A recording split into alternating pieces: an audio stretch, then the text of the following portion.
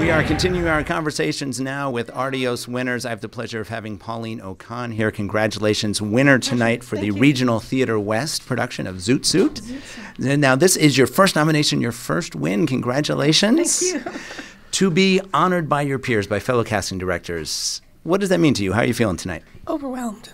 I'm just completely overwhelmed and honored. Sorry, a little bit of a cold.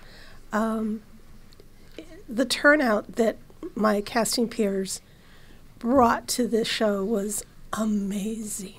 I was getting messages from everybody who had come to see this play, and it kept getting extended and extended and extended. It was awesome.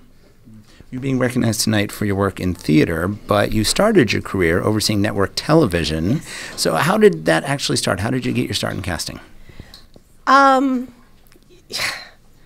right place, the right time. There was a new president and vice president coming into the network who was looking for a good assistant.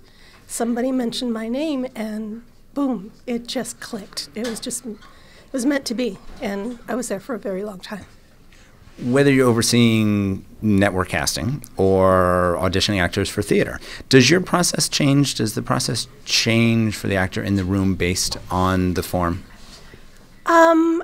Not really. It doesn't change. I think with theater you tend to give a little more opportunity. You tend to give a little more direction because you know what your director is going to be looking for.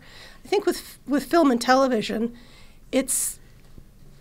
they have to come in and they have to own it. They have to come in and be that character, because if they're not that character, my director or my writer is not going to see it. So. Over the course of your career, we've seen the landscape in Hollywood change a little bit. Technology's crept in. We've got more streaming platforms, the internet. How has all that changed what you do? How has that changed the casting process, or has it? It's made me lazy. No, I'm kidding. In the beginning, we used to write out our own lists, and everybody's name was in our head, and we used to have to remember everything they were in, every role they played. Now there's IMDb. Now there's Google somebody's name, and you find all of their credits. It's made it a little less troublesome. Does that provide more opportunities for actors, you think? No, it's the same. Yeah. Yeah, it's the same. If you do good work, we're going to see it, and we'll recognize it.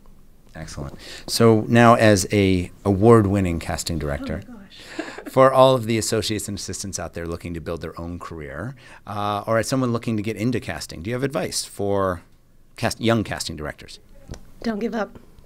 That's really the only advice, is don't give up. Just, if you love it, if you love actors, and those of us of my age grew up, in the golden age of television, watching things like Bonanza and Bewitched.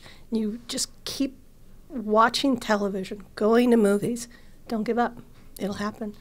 Like Mr. Valdez said to me, si se puede, and si se puede. Great advice. Thank you so much. Congratulations again. I'm going to let you get back to the party. I appreciate your time. Thank you. Thank you.